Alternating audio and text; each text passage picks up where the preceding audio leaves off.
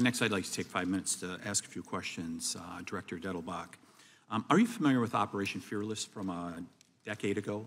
I'm sorry. Operation Fearless from a decade ago. Are you familiar with that? I don't know that I'm familiar with the details of that particular operation. If you start talking about it, maybe I'll be reminded of the name, but not as I sit here. So the largest state newspaper in Wisconsin wrote about it, suggested a lack of planning and oversight in regards to trying to get people who were running drugs, running guns, stuff like that.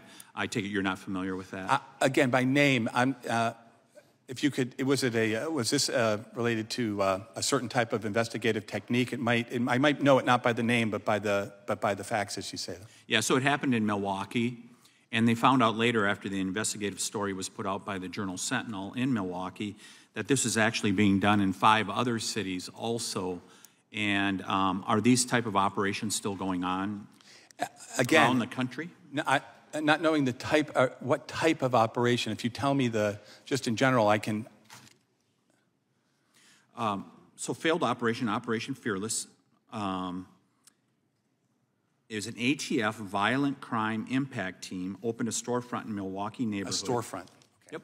Yep. So with respect to, and I do remember some of the public reporting on the storefront issue. So I'm not going to comment on any ongoing operation that ATF may be or may not be undertaking, but I'm glad to talk about that, which is, look, when we do in law enforcement, are there operations like that? I'm not going to reveal whether any law enforcement ongoing pending operation is occurring now or not. Okay, thank you. That would endanger people in the field, and we can't do that. Because it was a failed operation, and it was shown that it was being done around the country by the ATF, and which was really a serious problem. And we would like to know if things like that are going on yet. So no, but I understand. With respect to storefronts generally, I think there was public reporting, and there were some issues with the way that storefront operation was conducted. ATF did, I believe, I wasn't there, but my understanding is from the U.S. Attorney's community. My knowledge there was that ATF did impose additional restrictions and change the way those operations were going to try and better run them. If you'd provide that data, that'd be terrific. I think in that, if I remember correctly. If you would. So is it I take it it's a priority at ATF to review FFL violations. Is that correct? It's a priority at ATF to focus on violent crime and to try to get shooters and to stop the supply of unlawful firearms to those most violent people. That is a priority at ATF. Do you agree with the Biden administration's zero tolerance policy that they've enacted in regards to FFLs? We implement the Enforced and Regulatory Enhancement Initiative, which people call different things, and I think we're referring to the same thing, which focuses on a limited number of willful violations. And so Congress has said that that's what we should be focusing on. Well, that's what the Biden administration said. It was an executive order. Congress said that willful violations are the only kind that can result in revocation.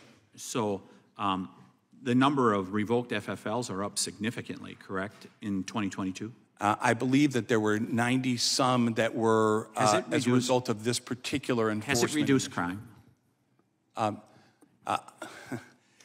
The Congressman was talking about this before. There are lots of causes of gun crime, and it's impossible to say that any one of them is going to be the silver bullet. But that, to me, doesn't mean you don't work on all of them to try and address the issue. Sure.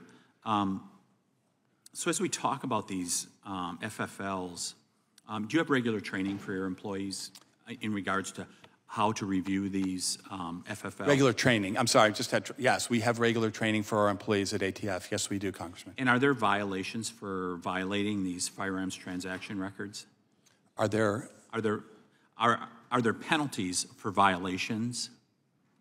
If an FFL is in violation, there's a series of different actions at different levels that the statute allows ATF to take. And also firearm transaction records, right? Like a 4473? Yeah, if they inaccurately fill that out or if they lie on it, there's penalties, Well, right? the person who's buying the weapon fills out many parts of the 4473, and if that person who's buying the weapon doesn't tell the truth on those forms, there are serious penalties for lying on that form. If they violate, should they be prosecuted?